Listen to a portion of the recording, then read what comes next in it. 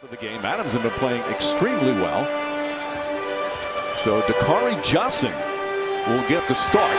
For Dakari Johnson, his fourth start. Meanwhile, you heard some boos though when Carmelo Anthony touched it. Dakari Johnson back out. Anthony hearing actually a lot more boos than they expect. Excellent hands there from Jarrett Jack to take it away from Westbrook. Jack drives, kicks it back out. Beasley in a quick motion. With the wing. Cantor gets inside, stripped by Johnson. Cantor gets it back. Beasley will try another three. And hits him. Cantor, so Beasley 2 uncontested 3 balls. Westbrook. Pull-up jumper. That's good. Same record they had after 28 games last season.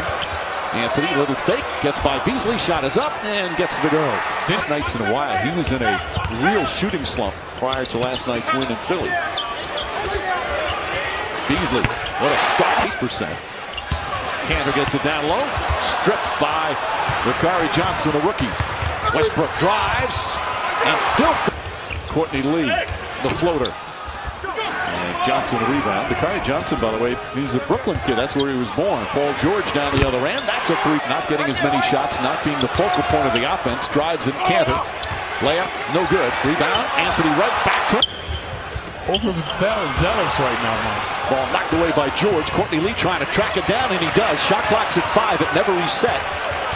Lee is aware of it. Puts up a three-pointer and puts it on. The Knicks turn it over right back. Westbrook drives inside. Robertson. He misses the layup.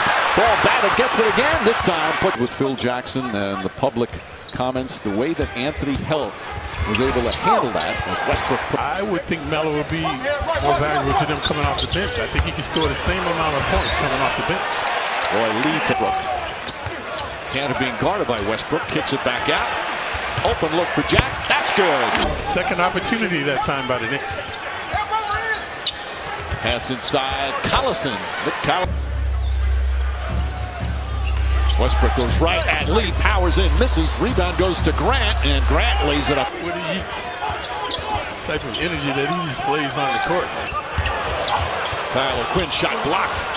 Ball deal and made a very good deal. But he wanted out. That's what the fans responded to. As Doug McDermott it picks up again, especially if the game is close. Baker right up on Paul George. George whips a pass to Patterson. Patterson gets a good look. 3 years, $16 million deal. He's a good defender. Baker hits the three.